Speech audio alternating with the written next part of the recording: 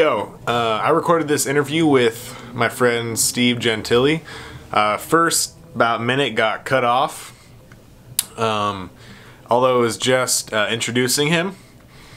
He's my friend Steve. I met in a gym at my school training, and I saw this guy could bench more than I could squat, and still can, definitely without my ACL injury.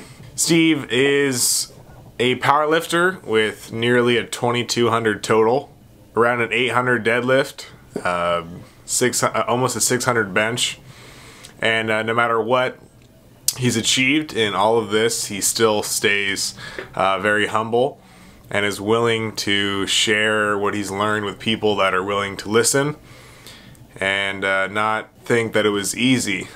He's taken a long road and faced many injuries to get to his point of being an elite powerlifter, and I wanted to talk with him and give some insight from another perspective on different injuries and how to overcome them as I'm overcoming my ACL injury. Well, I hope you enjoy the interview. Steve, thanks again for the chance to do this. And after the interview, I'll include a couple clips of me attempting a personal record bench press attempt with my ACL. So I thought I would not be able to get close to my previous PR with my knee being out because I don't have any leg drive. However, Steve showed me some things. I got to use his wide bench, and I did pretty well. So yeah, check that out. Thanks. So since then, you become an elite powerlifter. Yeah. Opened up your own private training gym in Southern California, which I'm at right now. Come by Hybrid Fitness. So right now, Steve knows that I tore my ACL and MCL not too long ago, and I'll be out from a lot of leg training and squatting for almost a year. And I thought I would interview guys that I know that love the barbell to hear about any injuries they've overcome that were serious to an extent. Steve's played football and overcome things, and you said you had 8 surgeries? Yeah, eight orthopedic surgeries. Wow. I had a couple other, like I had a hernia when I was a little kid and some other things, but 8 orthopedic surgeries due to sports. Okay, and so what was the biggest one you ever had to overcome that was the most difficult in length, time, mentally? Well, it's actually similar to you, but it's really 2 injuries around the same time period. So I had torn my meniscus and my PCL in one instance, and it was and strained the MCL. I didn't get a complete tear like you, but a similar injury to my left knee. And during that time, I was playing football, and it was mid-season, so it was like the 3rd game of the season, I think, out of a 10-game season in JUCO.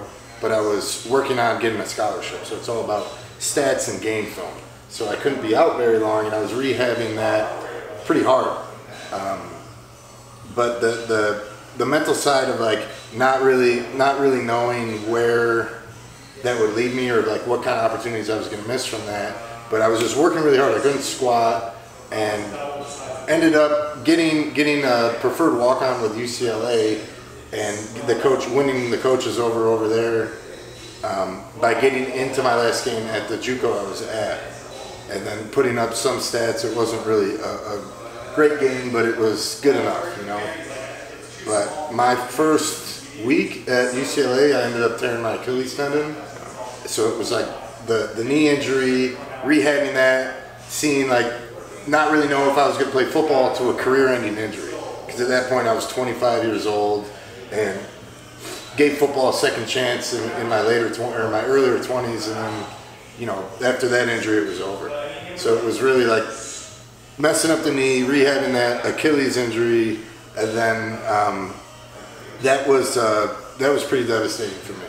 Losing football, couldn't lift weights with my legs, and kind of like you, being away from squats for 8 years, 8 months. It was the better half of a year rehabbing my knee, and then the Achilles that next spring. I was away from the barbell for 2 years. I couldn't do a squat. And then going back to it, I had to teach myself how to squat again because it was my anatomy changed. Like my Achilles on this side is shorter than the Achilles on that side, so I can't move it, and I lost a lot of mobility and range of motion in it. So I had to teach myself how to squat again with that new injury. So, but I mean, it was harder for me because of the football stuff, and there's some other things going on with my family. Like I think me and you have talked about before. I lost my sister during that time in a car crash, and my mom actually went stage 4 with cancer. So it was all these things happening in the short period of time that presented a very big challenge for me, and just took me to a dark spot. Like, I'm not really a drinker, but I got into alcohol, and I was kind of doing, making bad decisions, wasn't going to class, kind of giving up on stuff. You know, I didn't have football, I wasn't training, so it was not really knowing what I was going to do with myself. And then I found APU, I found powerlifting, and everything's kind of turned out good over time. But it was a good portion of a year where it took me to get through that. Well, Steve, what's one lesson in that you think you learned from tearing your Achilles and going to that dark place and having to overcome it? It's funny, you just said it right there, overcoming. It's funny that you should say that because at my first powerlifting event ever, like I found my buddy now, Adam, who I train with, and I did my first workout with him, and I tore my bicep. So it was like injury after injury, surgery after surgery, then I tore my bicep. I'm under the knife again, but I didn't go to that dark spot because I had already been there before, and I knew going through that stuff, like, I could get over anything, and it doesn't matter how bad things get, because you know, like, the true test of who you are is when you're in those rougher times. And like, yeah, I wasn't proud of the decisions I made, but I learned from them, and like, I know now that if I can get through that and get to where I am now, there's nothing else that can stop me. There's no obstacle that I can't overcome. There's been some serious character building. Yeah, and I think truly, like, everybody needs to face adversity at one point in their life. Sure. And or else, you know, you ride a little too high on your ego. I'm not saying that was you at all, but you've always been a very humble guy. But dealing with something like this is very much a character building, but also facing the adversity and knowing and kind of testing yourself, so to speak. And we do that spiritually, we do that emotionally, but to do it physically just brings all those other aspects more prominent in your life. Yeah, some of those things I didn't expect you to say, just kind of the overcoming overall, learning from that. Because I'm looking for other lessons besides strictly just overcoming an injury. I'm trying to find anything that I can. I look at you and I knew that you tore your bicep.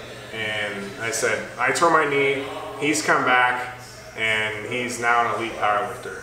So I can come back if I'm 21, and I know I can come back. No, yeah. Because the men around you, if they don't give up and they go through their adversity, that gives me something to hold on to. And knowing guys like you that don't just give up and start drinking, like 90% of my friends that say lose football or lose something in their life go to that and they never try to reach those goals that they set out. Right. Where I never really considered powerlifting, doing an event, until I really met you. Where I was just kind of in there where when I finished football, I came into the gym and I said, what am I doing here? Right. You know, and he's like, what am I even training for? I'm not thinking about my rival team anymore. I'm not thinking about trying to get to X, Y, and Z college. Am I just in here to look good? And besides competing in bodybuilding, like just to look good, I feel like is just useless. Yeah, I agree, man. Seeing your drive to just go in the weight room, you do your sets and you leave and you have purpose behind it, that meant a lot to me. And in every injury I faced in the last 3 years, you know, to be honest, Steve, like I thought he's overcome that, and he's been in darker places that I have ever been in my life, so I can do it too. And to so many people, like, trying to lift a certain weight is asinine. It's just stupid. Right. They don't get it. Right. And I don't need other people to get it, you know, because I know they're... And those type of people never will, man. And it's... They never will get it. Because it's not... You're not doing it for someone else, ever. You're not doing it really for even just a record because you know that'll one day be broken. Yeah. It's just for yourself and that strength, and it's almost that you know you can, so you're going to try. And it's like what we were talking about earlier, and you try not... And it's very hard not to, but you try not to compare yourself to other people. And yeah, you set these records that will be eventually broken by other people, but it's that fight against yourself in order to be the best version of yourself. So like, yeah, that record might be broken, but if you could go back and break that record that you set yourself and get stronger from there. Like you got an injury now, and you're telling me what your best bench is, but being able to focus on that now, and just trying to better yourself, like it gives you purpose. And I don't think that everybody needs that, but we try to succeed in different aspects of life, you know. Like you try to be a better person all the way around. At least I do.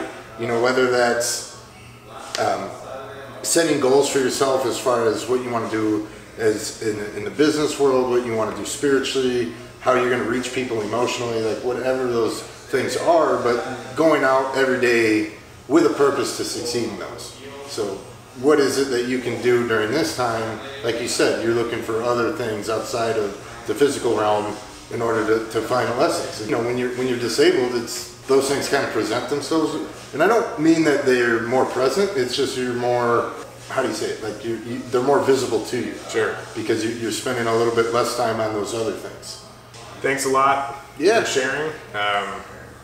I just pulled Steve back here just to ask him what he thought about injuries that he's faced. So I thank you. Yeah, of course, man. Anytime. Thank you for this.